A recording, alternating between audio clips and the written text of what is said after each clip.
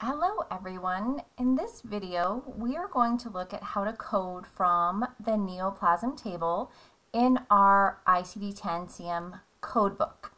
So remember, you always look up the code in your index. So open up your ICD-10 codebook, go to the very back of the index. You'll see at the very back behind the Z's there is the Neoplasm table.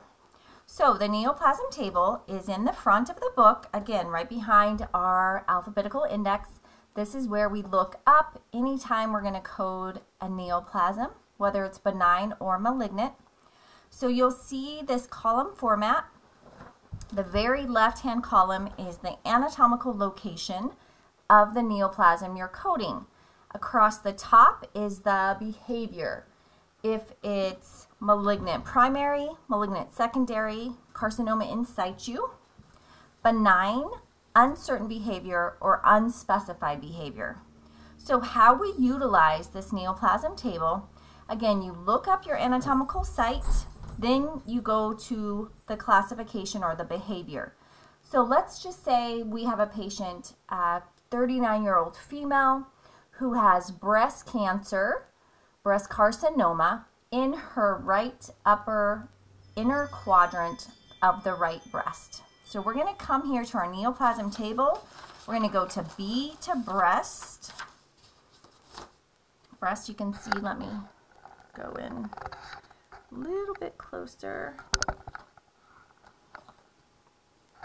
So we're at breast. Then we said it was upper inner quadrant, and at the top, let me back up, malignant primary, malignant secondary, carcinoma in situ are the three you would use if it's cancer. Benign, obviously, is if it's non-cancerous.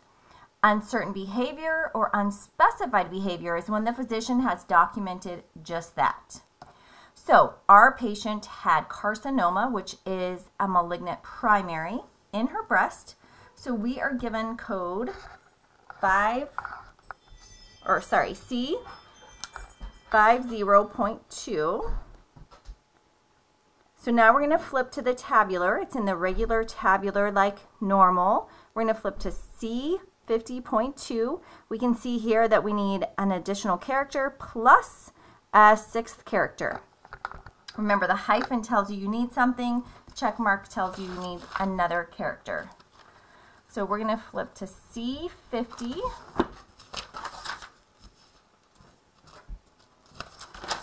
.2.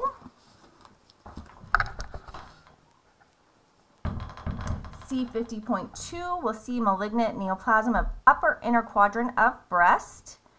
2-1 is female, and then you can see right here, 211 is right, 212 is left, 219 is unspecified breast.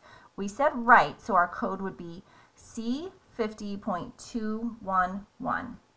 Now let's do another one. Let's go back to the neoplasm table, and let's say that we have a patient who has brain cancer that metastasized from her breast. Okay, so the same patient, now we're going to code her with brain metastasize, or METS.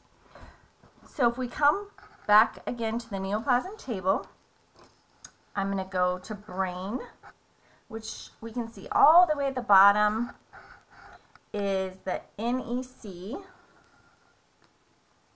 brain NEC. Remember, NEC is not elsewhere classified or classifiable.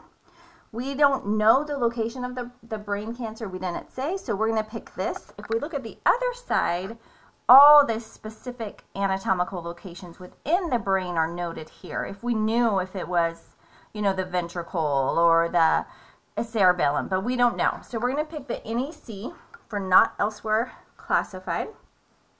And we're not going to pick primary malignancy first column. We're going to pick the second column because it metastasized, or it's a secondary site. So that is C79.31. So once we get there, again, we want to look that up in the tabular list. So we go to C79.31. So secondary malignant neoplasm of brain. Okay, so now I want you to do one on your own. We have a 65-year-old male with prostate cancer. So go ahead and pause the video. When you think you have the code, unpause, and we'll go over the correct answer. So hopefully you guys came up with C61, which is malignant neoplasm of the prostate, C61. And to look that up, again, we would have went to our neoplasm table. We would have went to P, prostate,